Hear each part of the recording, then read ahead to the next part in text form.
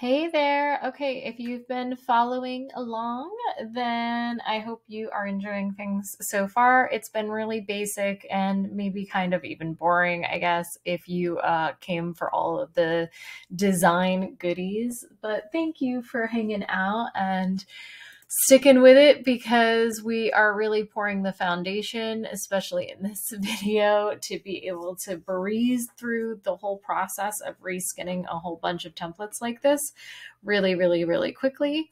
So in this video, what we're going to do is go ahead and create that brand kit as I promised you.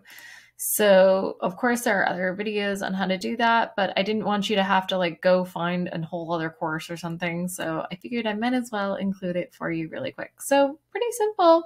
What I have done here is from the home screen, gone ahead and clicked on brand. We are in brand kits. I'm going to hit add new and we're going to keep rocking with Victory View. So now I've got that name. Now, if you watched in the last video, you saw that I how I created the logo from the brand board. So I'm going to go ahead and upload that really quickly. Wham, bam, thank you, ma'am. You can add a brand voice, which is really fun and easy to do. One thing you can do to do that quickly is take like a sample of your writing in your words, give it to ChatGPT and ask it to analyze it for you and tell you like what the brand voice is and how it would summarize it, then copy paste that answer right in here. So that's one easy way to get around that. I have already, let's see. I don't know if I have these. I don't think I have these on the desktop, but if you had like a stock collection of photos or whatever that you were going to be working with, you could upload them here in your photos and your graphics, as well as icons to keep everything really consistent and cohesive. You can even upload custom fonts from places like Creative Market, which I highly recommend. And I will be curating a special set of fonts and graphics, icons, things like that from Creative Market and making them available here on the Scaling with Soul website. So definitely keep an eye out for that and hit the subscribe button if you haven't already so that you can find out when that happens. So you'll definitely want to click on that bell. All right. So as you just saw, we have uploaded the logo. Now I want to focus on getting the color palette correct as well as our fonts. Now, if you remember correctly, we picked Dancing Script for our primary.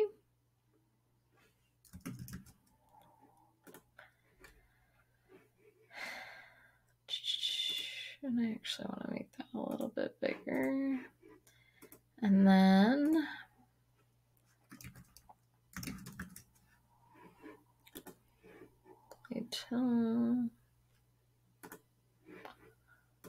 and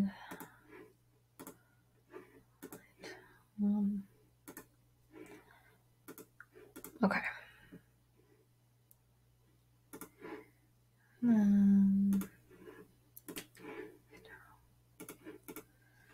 Okay, so now I've gone through and really quickly just added all of the fonts so that Canva will know exactly how to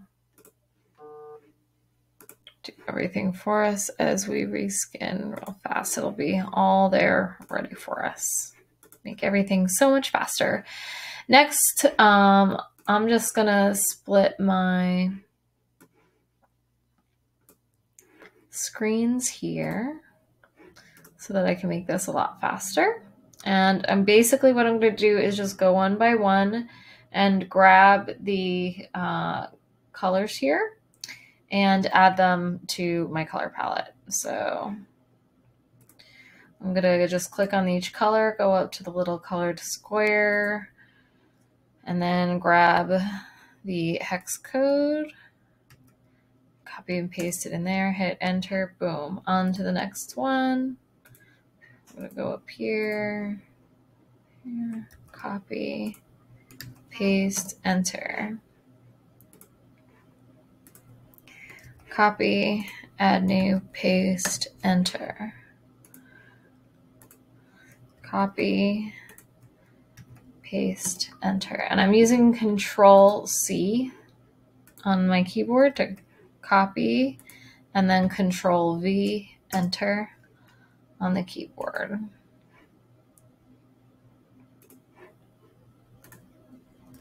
Control, paste, enter.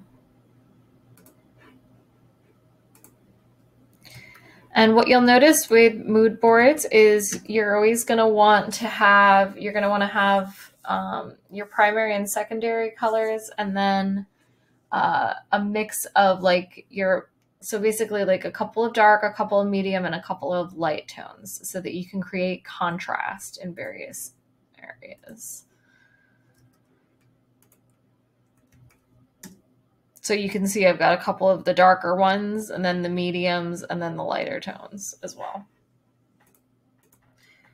Okay. All right. So beautiful. Now we have added our logo and our mood board colors, and I can even add the photos that I want to use to make it a lot faster if I want to. Or graphics or whatever. So in the next video, I think, let's see.